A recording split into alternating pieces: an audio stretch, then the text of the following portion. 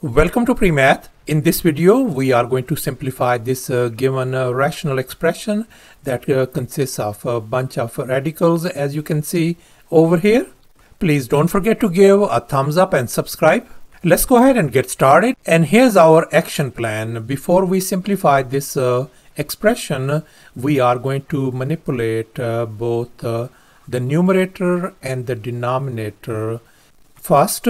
So therefore, let's focus on this numerator right now. And here I have copied down this numerator over here. And now let's go ahead and focus on this 10 inside this radical.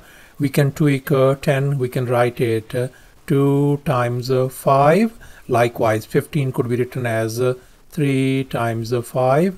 And finally, 20 could be written as 4 times 5. As you can see in this next step, I have wrote down this 10 as 2 times 5, 15 as 3 times 5, and finally 20 as 4 times 5. And now let's recall the basic property of radicals. Square root of x times y could be broken down to square root of x times square root of y. So therefore, this first radical could be written as square root of 2 times square root of 5. This next radical could be written as square root of 3 times square root of 5. And finally, this could be written as square root of 4 times square root of 5. And now in this next step, we can see that square root of 4 is same as 2.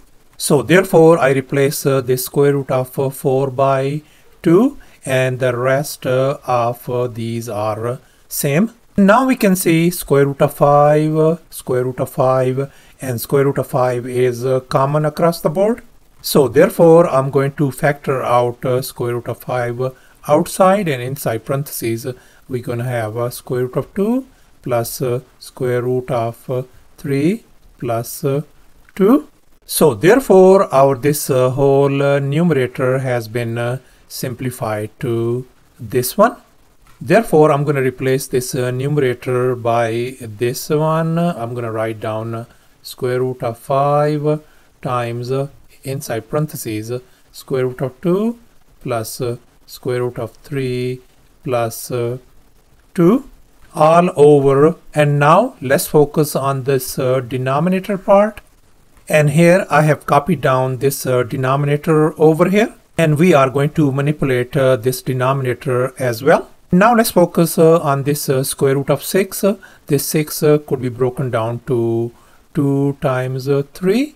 This 8 could be broken down to 2 times 4. And we know that the square root of 16 is simply 4.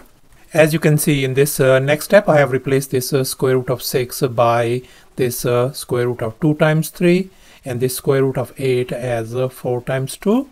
And finally, this square root of 16, I wrote it just simply 4. And now let's recall this property once again. We are going to apply over here, as you can see in this next step. And now we can see that the square root of 4 is same as 2. As you can see in this next step, I have replaced this square root of 4 by 2 over here. The rest are same. And now let me go ahead and tweak this 4. I can write 4 as 2 plus 2. As you can see in this next step, I have replaced this 4 by 2 plus 2. And now let me go ahead and rearrange these terms. I'm going to move this 2 right at this location. As you can see in this next step, this 2 has shown up over here, and this 2 is right up here. And now let's recall another crucial fact.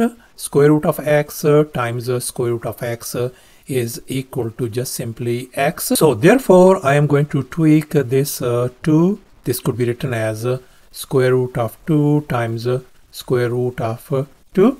As you can see in this next step, I have replaced this 2 by square root of 2 times square root of 2, and the rest are same.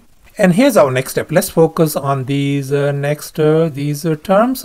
We can see that square root of 2, square root of 2, and square root 2, they are in common. So therefore, I'm going to factor out square root of 2 among these terms. So we are left with square root of 3 plus 2 plus over here finally square root of 2 over here. As you can see in this next step, I have chunked this part over here inside this parentheses, and this last 3 terms I wrote them over here. And now let's focus on these terms inside this parentheses and this parentheses. So I am going to rearrange these terms. As you can see in this next step, now these terms look exactly same like this one, and we can see that they are in common, so I can factor them out. So I can write square root of 2 plus square root of 3 plus 2, and then times, we know that 1 is in the front, so I'm going to write down 1 plus square root of 2. So therefore we can see that this whole denominator has been simplified to this one. Therefore I'm going to replace this denominator by this simplified form. So I can write square root of 2 plus square root of 3 plus 2 times 1 plus square root of 2 at the denominator. And now we can see that this factor in the numerator and this factor at the denominator, they cancel each other out. So therefore we are ended up with the square root of 5 divided by 1 plus square root of 2. And now let's go ahead and rationalize this denominator.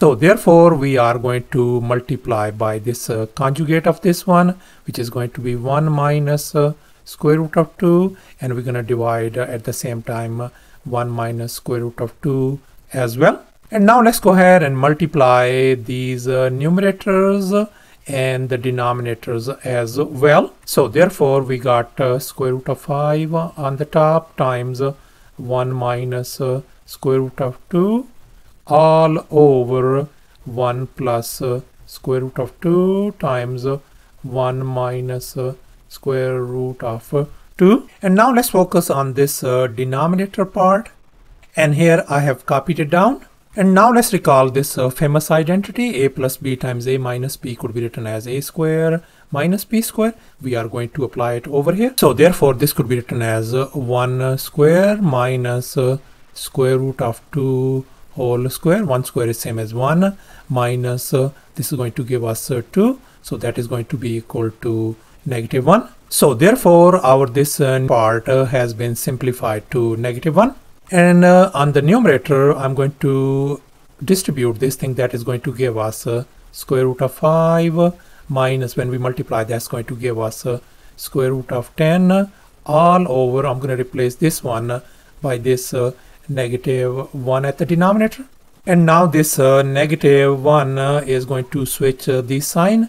This is going to become negative, and this is going to become positive. So therefore our simplified answer is going to become square root of 10 minus square root of 5. And here's our simplified answer. Thanks for watching, and please don't forget to subscribe to my channel for more exciting videos. Bye.